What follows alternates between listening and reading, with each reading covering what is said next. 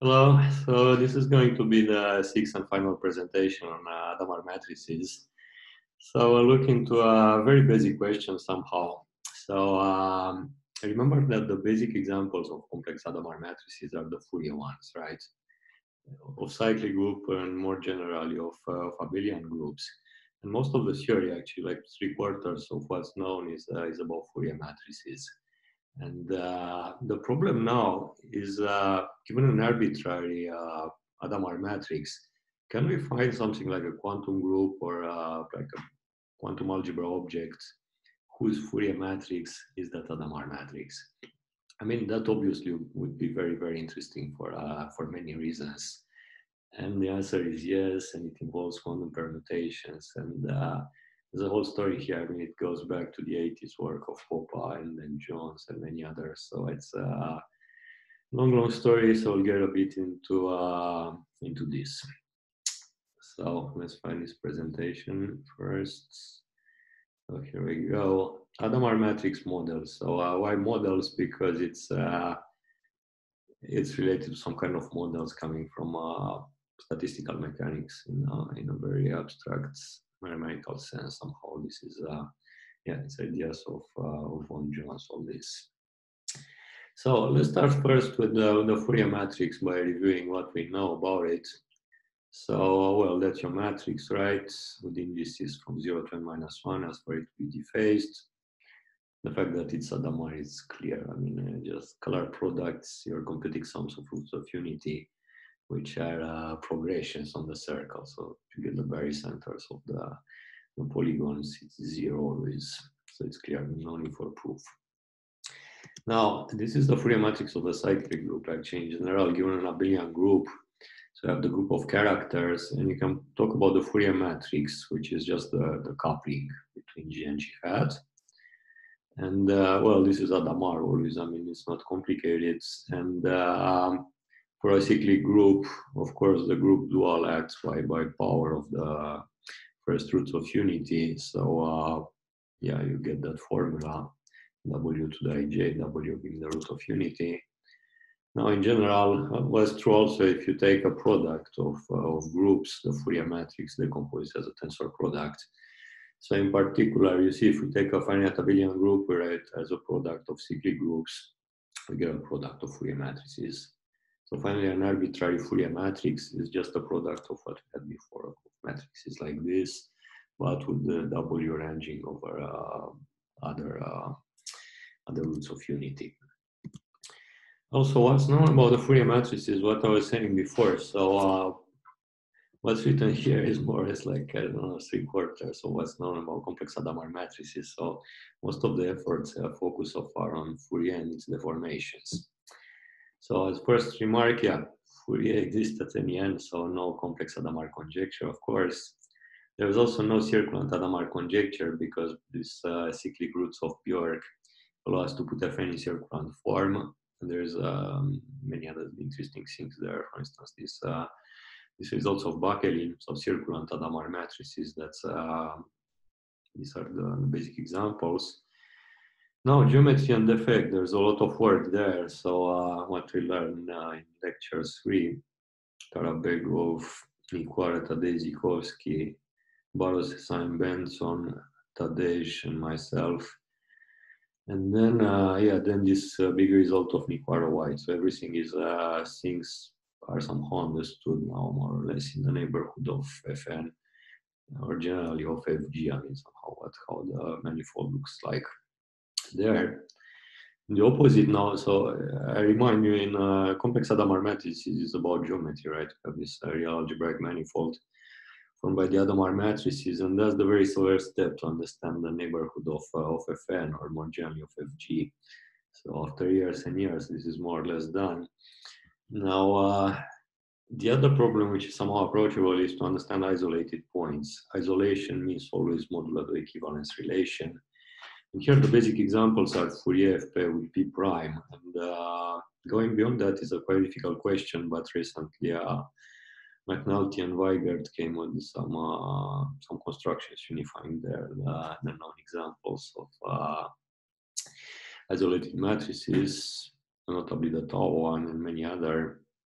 Also, there are versions of all this, like this master Hadamard matrices. So yeah, many things concerning geometry, all that. It's always about Hadamard matrices and their deformations, and Fourier matrices and deformations and versions. And finally, these analytic questions we were talking about last time, putting matrices in B stochastic form, ideas of products, and yeah, that's what's known so far. Fn tensor Fn can be put in B stochastic form. That it's a deformation actually. Yeah, I forgot to put the steeple there as a parameter here, of course.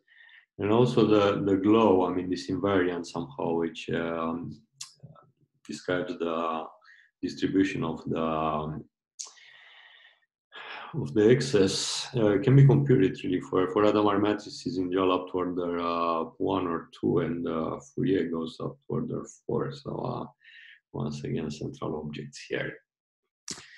Now the question is, yeah, it would be good given an Hadamard matrix to say that it's the Fourier matrix of something, and I mean, quantum algebra is just so big, and there's probably some kind of quantum groups there. And the answer is yes, and the appropriate quantum groups are the quantum permutation ones. And in addition, this makes the links with all this long story in von Neumann algebra, subfactor, plan algebra, spin model. So it's very interesting. So we're getting here into somehow advanced pure mathematics with this. So let's see first quantum permutations. We need first some preliminaries on quantum groups, so it's going to be a bit long. So we need operator algebras. These are complex algebras with units, norm, and involution satisfies condition. It's like operators if you want to, on a Hilbert space, and actually that's the main example. Closed algebra of operators on a Hilbert space. And this is actually generic. One can prove that any system algebra appears in this way. The other basic example is C of x with x compact space, the subnorm and the bar on functions involution. And this is for interest for us because the Gelfand theorem says the converse, that the commutative sister algebras are exactly those of form C of x, x compact space. Why this? Well, you take the space of character, the spectrum, and then you do some spectral theory and you prove it. So this is of interest for us because in general, given a sister algebra, you can always think of it as being functions on some non-commutative space. So with this in hand, let's try to find some extra axioms now on the algebras such that X becomes somehow a non-commutative group. These are the so-called quantum groups. So for this, we'll first look at the classical case. So yeah, just take a compounding group that's actually a group of matrices. Multiplication is the multiplication of matrices.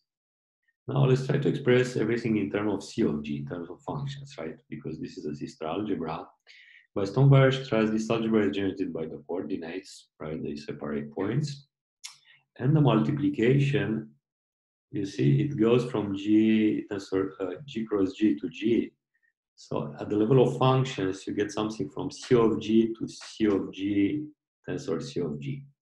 And the formula is, just take the above formula here and add the tensor here in the middle. That's about the magic of tensors. It's very simple. That's it. So finally, a G with its multiplication is perfectly described by this algebra. C of G is just generated by coordinates. And that's the formula of the co-multiplication, if you want, on the coordinates. So all this is very nice. Now, in order to get to quantum groups, the idea is simply to take all this and remove the commutativity assumption on the algebra C of G. So here are the axioms to Voronovich. So we take a sister algebra with a biunitary matrix, means that both U and D transpose are unitaries. Then please generate A such that this formula, this was exactly the formula on the previous slide, defines a morphism called co-multiplication. And then two more axioms. So a group is multiplication unit and inverse. So you need also kind of co-unit. That's a map like this. And the co-inverse, which is actually called the antipode, should be given by this formula. Right, so these are just, we saw the slide before, let's go back there. So this formula here, that's the delta, comes from the multiplication of matrices. Epsilon, yeah, is the unit, I mean, it's chronic error symbols, the unit. And S is exactly the taking the adjoint of the unitary matrix, that's the inverse. So in this case, This looks very reasonable. So yeah, we can say that G is a compact quantum group in this sense. All this is due to Voronovich. Also due to Voronovich, the general theory. So you have a higher integration functional. These quantum groups have no point. We cannot really talk about measure, but we can talk about the integration, because integration means to any function to associate something. It's integral, and the functions we have them, right? Let's look back here. We have the algebra functions. We don't have the quantum group itself. So as long as things are about quantum functions, we're just fine. So, for instance, that's the higher functional. The invariance property of it can be shown that it exists and it's unique. Also have Peter Wile's theory, for instance, the algebra of functions is a direct sum of spaces of irreducibles. Well, there are many statements here. This is very simplified.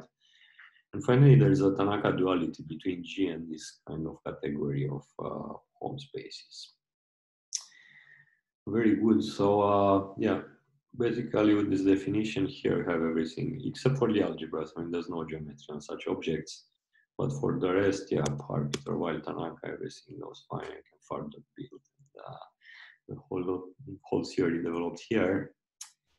Now let's get on permutations. So regard the permutations as we need algebraic groups everywhere. So we regard permutation group as permitting the coordinate axis in Rn, like permutation matrices, right? So these are the coefficients, of course. And well, the point now, if you look at, let's look a bit at this matrix. Of course, entries commutes, right? But what else can be said? They are projections because they take value 0 or 1, right? The coordinates. So this means it's self-adjoint potence, if you want in an abstract sense. There are projections. And also on each row and column, they sum up to 1, right? Because you have only one, and the other are 0.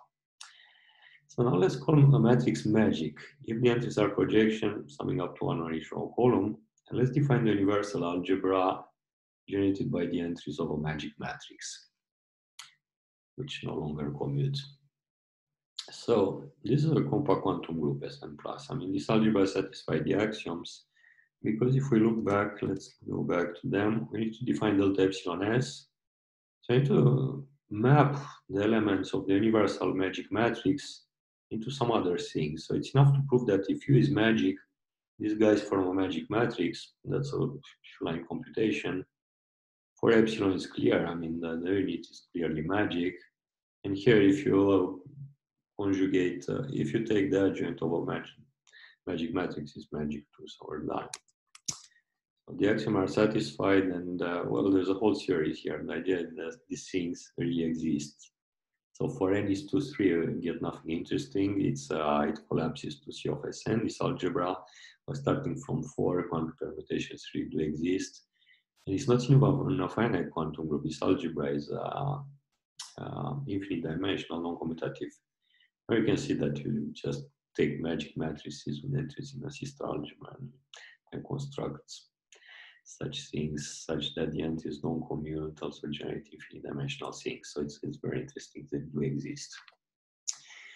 Now, getting back to Hadamard matrices, and the idea is that this magic matrix is very easy to construct from an Hadamard matrix. Just take the rows and these projections, rank 1 projections. So I divide them inside Tn, which is a group, the torus. I take the projection, rank 1 projection.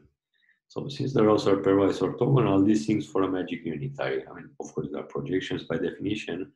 When I is fixed or j is fixed, these things sum up to 1. This is just clear. So what we have with this magic unitary, this means we have a representation of this one algebra into Mn of C, right? We map Uij to these guys here.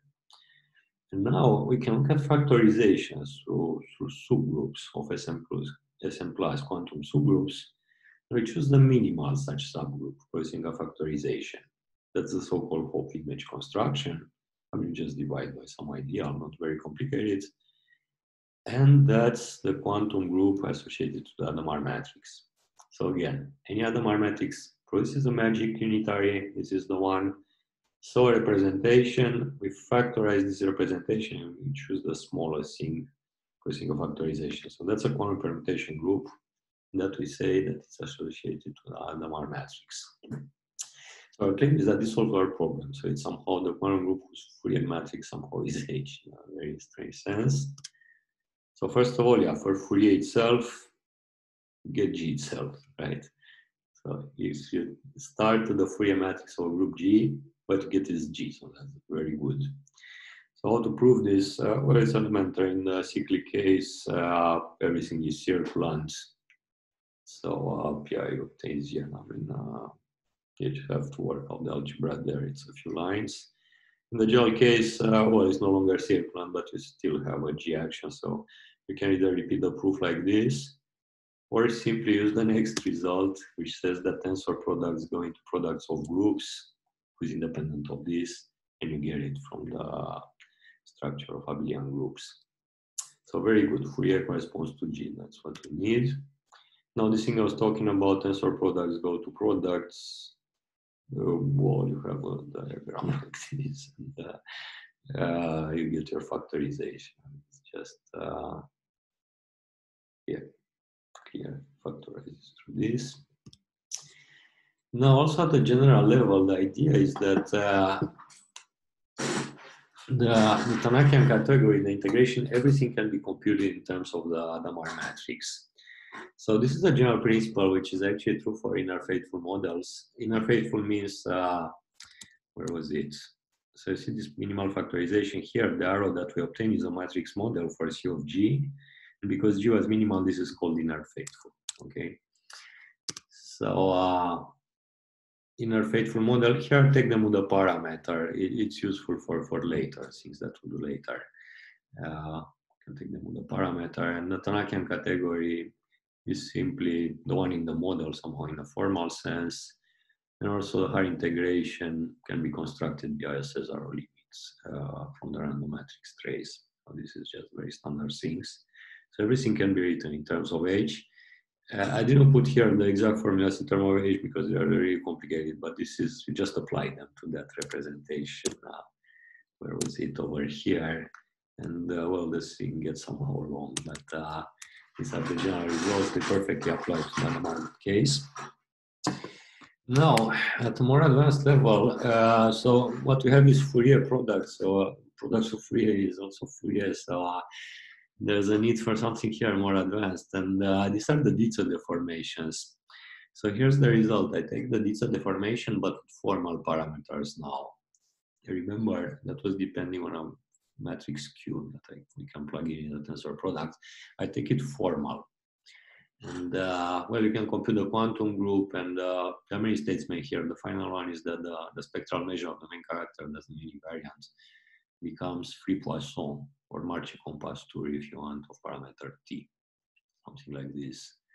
So yeah, very long story here. Started with Burstein, student of Jones, then me and Bichon, then me and Bichon separately. So all these B's are different things. Okay, so yeah, basically for this deformation is not for generic parameters or for formal, and when the parameters, these parameters are not generic, it's a very complicated business. So Bichon has done some work in that direction. So very interesting subject. Now, for ending, no, there are also some versions, very interesting versions of this. So first is Hadamard matrices of arbitrary system algebras, right, instead of C. So you just take unitaries, and the entries must commute on all rows and all columns. Okay, so that's an Hadamard matrix over an arbitrary system algebra A. And the point is that somehow the constructions, you can still associate quantum groups by the same method. So you just need the representation of Sn plus. And in the classical case, you are taking, you are making the quotients, Hi over Hj, take projection onto that. In this setting, you don't really have this, but you can still talk about these things here. You have to arrange them in some kind of quotient here, what you're doing, right? I mean, these are unitary, so they are inverses, but they, well, that's the formula and it works. And the bit of the theory works in this setting, so this is nice. And what is really investigated is The other interesting version is with partial permutations. So this is so the one before that's something I did a few years ago, and this is with Skalski. If you take a partial Hadamard matrix, just rectangular or also orthogonal, of course you can still consider these things, but it's no longer magic, it's sub-magic in the sense that entities are projections and parallel is orthogonal, having the sum is no longer one. And well, this corresponds to quantum partial permutations. So you see, if I remove sub here, this definition with magic was exactly the one, the algebra. If you add the sub thing, you're getting to partial permutation, which are actually semi-groups, and the construction still works. Okay, the factorization, everything. So you check this with Skalski, and you get results. Now, let's handle this von Neumann algebra business with factors and everything. So we need here von Neumann algebras. These are a bit different from the system algebras we're talking about. So these are weakly closed. And there are three theorems. The commutative von Neumann algebras are L infinity of x, x being a measure space. So the center now is L infinity of x, and von Neumann theory can write the whole algebra as a integral of things with trivial center, and these things called factors can be actually classified in terms of well, their theory reduces to those the so-called type 2-1, which have infinite dimension and a trace. So this is a lot of heavy work by Mari von Neumann, Tomita Takesaki Kwon. Now Popper looked at the so-called pairs of orthogonal massa. So remember, the idea is always to use abelian subalgebra. So massa means maximal abelian, and Popper tried to look at pairs of maximal abelian subalgebras which are orthogonal with respect to a trace, and discovered that in the simplest setting, I mean, you just take the matrix algebra, the simplest von Neumann algebra. One of your massa up to a spinning must be the diagonal matrices, and the other one, of course, must be the diagonal matrices spin by something. Well, that something which spins must be Hadamard. Very simple computation. So we have this orthogonal massa, that's important thing in von Neumann algebras, are finally correspond to the Hadamard matrices.